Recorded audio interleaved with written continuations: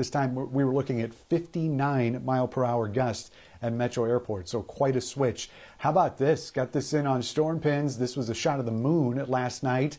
Not quite full. It's a waning gibbous right now. We saw the super moon on Tuesday, but this was a cool shot, and I'm told not even with a telescope, just a camera lens caught that with all the craters up there. So thank you for that shot. 26-mile-per-hour winds, that's what we're seeing. We showed you that at Metro, and really those gusts look pretty similar across the entire area. That's putting our wind chill right now in the 30s compared to the air temperatures, which are in the 40s, and we've got a ways to go tonight. But the cold air is coming back after a brief respite here Saturday and Sunday.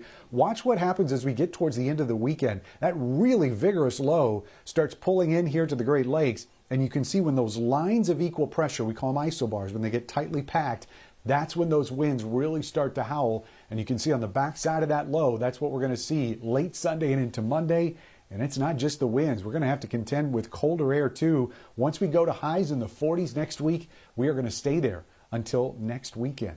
As far as the rain goes, yes, there are going to be some chances here over Easter Sunday, but they're going to be fairly low. First shot's going to be coming just after midnight, going through sunrise on Sunday morning. Most of the day is going to be dry, and you can see those chances ramping up again as we head into the evening. But most of the rain is coming Monday. You add those 2 days together, looks like it's going to be about a half-inch or less of rain across the area. Lows tonight dropping down to 29 with decreasing clouds. Air temperatures tomorrow going to 56, and with those lower winds, that's going to help out too. Sunday will be the warmer of the 2 weekend days, but with the rain around, I would say Saturday is going to be the peak. So if you've got to walk the pooch maybe more than once, probably going to do it Saturday rather than Sunday.